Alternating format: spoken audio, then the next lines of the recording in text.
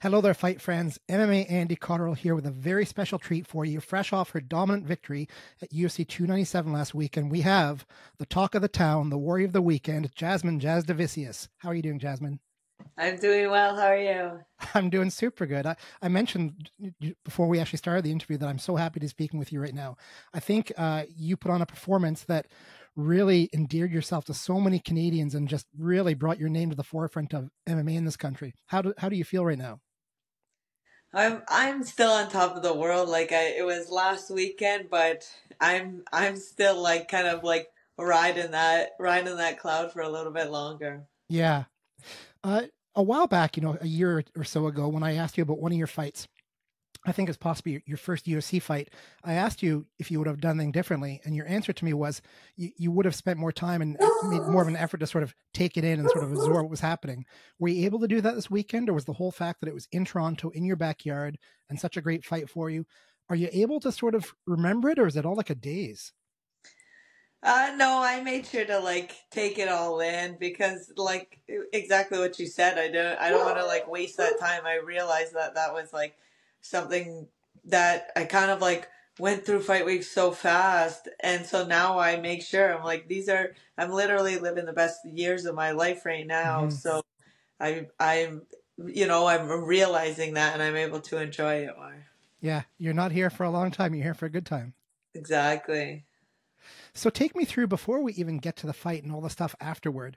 Just tell me about your thoughts and your feelings and how it was like the fight week leading up and all the fans that were there and all the attention you were getting and just the fact that it was in your backyard. Just what did it feel like inside as a person? Um, I mean, if you're thinking about it, but I'm thinking about the fight. I'm like thinking about how to Mm-hmm. make sure that I'm the most prepared that I can possibly be, and I'm not really thinking too much about my family being there and all that. That's all just like I don't know, part of it. But yeah, it was like I was really excited. I feel like being able to fight at home, there's like so much more to it, and there's like so many more people involved, and I felt like everyone was like kind of on my back with me. Yeah, that's awesome. But you, of course, had other things on your mind during fight week. As we found out after the event, I didn't know this up until you said it in public that she didn't make weight. In fact, there was more to the story. Could you share exactly what happened and what was going on? Yeah, so the day before weigh-ins, I got a call from Mick, and he's like, "Hey, your opponent's not making weight." So then I was just like, "Okay, well, talk to my team. Like they'll handle everything." And they went to lunch, and they talked to Mick, and I just stayed at the hotel and pretended Mhm. nothing was going on. And then they said, "Okay, we're gonna do a 130 catch weight," and then it was like an hour later the nutritionist called me and he's just like, okay, we're thinking more like 132 now. And the coaches are talking Wow. to me like, yeah, it's going to be 132. And then like a couple hours later, I could hear them back and forth talking. And it was like by the evening, they just said, we're going to do the fight at 135 because we're worried that if we do 133 or 2 or whatever we were going to do, if we do that weight and she still misses, then the Ontario Commission will cut the fight completely. So Yeah. we're just like, we know for sure she's at least 135 right now. So as long as she stays at that weight, doesn't drink any more water, eat any more food, then we'll fight at 135 and, no big deal. That's pretty unreal for a few reasons. I mean, one of them was you used to fight at 115. I know you go through a lot to get down there, but you were still doing that for up until a short time ago. So 135, is that natural for you? Was that normal? Was that okay as a fight? I mean, not ideal, but if I didn't agree to it, I wouldn't be fighting. So, Yeah. it's one of those it's not like it was too far away. It's not like she was 145 or Hmm. anything like that. So I made it work. Okay. Well, let's move on to fight night now. So you fought Priscila Cachoeira. I think that's how you say her name. And right from the get go, you just turned on the Jets and took it to her for the whole fight.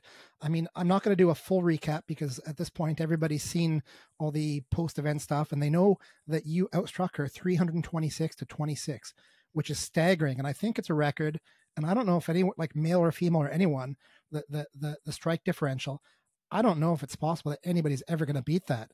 As you were going through, as you were going through that, and I think after the second round, she, if I remember correctly, I might be wrong, she'd only struck you maybe what, 4 times. So, as you were going through that, did you realize it was that much of a huge difference? No, I had no idea. Like Jelly told me before the fight, just keep like don't admire any of your work. Just keep going until the very end. And so I just did that. Yeah, that's awesome. And I saw your interview with Ariel Helwani afterward, where you said something to the effect of that, you were looking at maybe getting a submission or ending the fight sooner, but you just wanted to make her pay. So, how did that work? Like, as you're throwing down punches at her, were you like, take this, don't miss weight, or what was going through your mind? Yeah, in the first round when I had her up against the fence, the coaches were saying, go for a sub, go for a sub. I mean, now thinking about it, I'm glad I didn't like try to force a sub and gas myself out. But yeah, they were saying try to go for it. I'm like, no, I'm making this girl come into a second round with me. But I did try to finish her in the second, but they call her the zombie girl for a reason. Yeah, I know. She took a beating, that's for sure. There were so many funny memes. I don't mean to disrespect fighters anytime, but after the event, there were so many memes making fun of the situation and how she looked and things like that. I'm just wondering if you had a chance to see those and what you thought. I saw a couple, but I kind of stay off Instagram a little bit after a fight. It's finally time to spend time with my family and everything like that. So I didn't see too much. Yeah. Did you get a chance to speak with her after the event? No, I don't think she speaks much English. Somebody else I'm going to ask if you spoke with. Did you speak with Dana White after the event? I did, yeah, actually. When I was doing media, a guy comes up and he's just like, Dana wants to talk to you. And then I just followed him into this like suite and Dana was there and he's like, what a fight. And then I was like, oh my goodness. And then it was like 1 minute of me just being like talking. I don't even remember what I was saying. And then just being like, thank you so much. Like, okay, bye. And was it then that he mentioned that you got the performance of the night bonus? No, he didn't say, because there was still like a bunch of fights. So I don't think he knew at that point.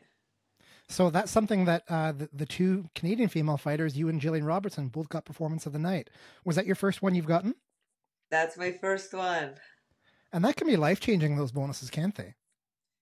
Definitely is. Any big plans for the money? I don't know yet. I was like thinking about that today. I've been meaning to put a sauna at my parents' house, so I think that'll be like the big purchase. Yeah, they're getting older, and I know that saunas are really good for older people. So it'll be nice for me as well. But I've been wanting to get it for them for a while now. You should get them a sauna and a cold plunge and just go there every morning. That's kind of the idea. Yeah, exactly. So my next question, it's kind of off the beaten path for this fight, but did your friend ever end up getting you tattooed on her butt? No, she friggin' was though. She still says now, oh yeah, I would do it. But I'm like, okay, book an appointment, book a date. I've got the picture, I've got this, I got that. And she keeps on like saying, oh later, oh this later. But there was a guy at the gym that said that he would do it instead. So I might get him to do it, but we'll see. Maybe Niagara Top Team should put on a promotion that anybody who gets a tattoo of Jasmine on their butt can get like a discounted membership or something. That's a good idea, yeah. So I saw that even right after the event, I mean, it was in your backyard in Toronto and you live just an hour drive away, depending on traffic. You were at the gym the next day. What was your reception like from the team? It was so awesome. I was like really excited to get to the gym on Monday morning because I knew it was wrestling, so it would be a big practice. Mm-hmm. And there was no parking in the front, so I went in the back and I like opened the door. And then like one of the guys noticed me, and then like he started clapping. And then everyone looked, and they all started clapping when I came. It was like made me feel so good. That's got to be a great feeling because, sure, you're on the big stage, you're in front of thousands of people at the arena and pay-per-view, who knows how many people are watching, but the ones that mean the most are the ones that you see and you sweat and you bleed with day in, day out. So to have their appreciation has to feel pretty great.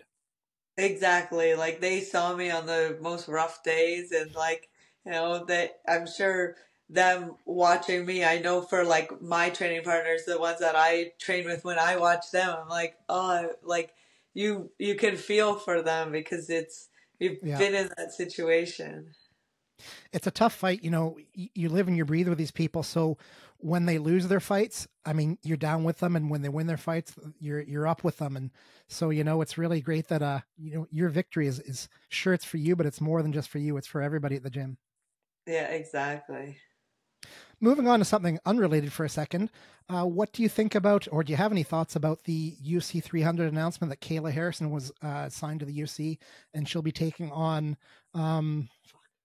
Holly oh yeah, Holmes. she'll be taking on Holly Holm. Yeah, no, I saw that. I think that's going to be a cool fight. I've had the opportunity to train with Kayla Harrison, and like she's solid. I can't wait to watch that fight. Mm-hmm. So she's, of course, known as a terrific wrestler, and your wrestling really shone through and helped you out in this fight against Priscila. How good did it feel to know that you could just impose your will on her and take her down? It was good. Like I feel like I was like a dog on a bone once I found out. Once I passed her legs, how easy it was to keep her down.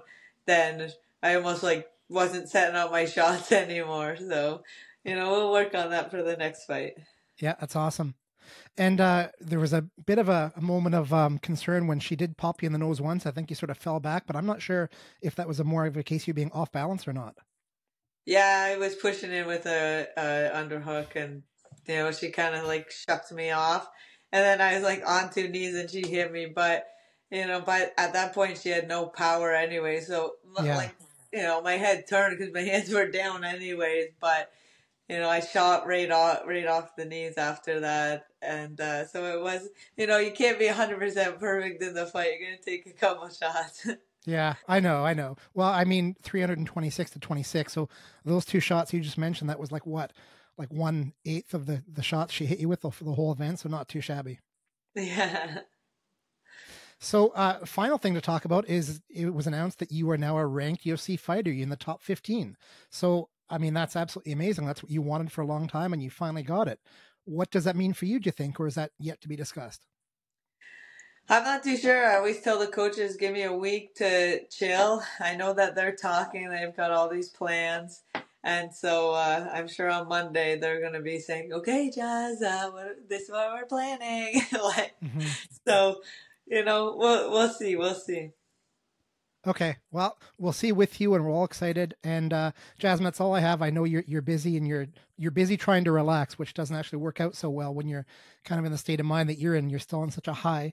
So I just want to thank you very much for speaking with us and MMA and all your fans in Canada. And we're super happy for your success. Is there anything you'd like to say before we get going? Just thank you very much for having me. Always great chatting. Yeah, it's my pleasure. All right, there you go, fight friends. Oh, wait, Jasmine, I can't let you go. This is the last second thing. There's been talk for quite a few years, sort of informal talk, about you having the nickname Vicious. Is it time for that finally to take hold and you officially given that nickname? I mean, if people start saying it, I feel like you can't choose your own nickname. That people just have to start calling you it, but it seems like it's happening more and more, so I can see that happening. Well, this fight, I mean, you were completely vicious in the fight, so I think it's appropriate. So I'm going to see if I can run with it and see how it goes. Sounds good. All right, Jasmine, take care. Thanks a lot for all your time. Thank you.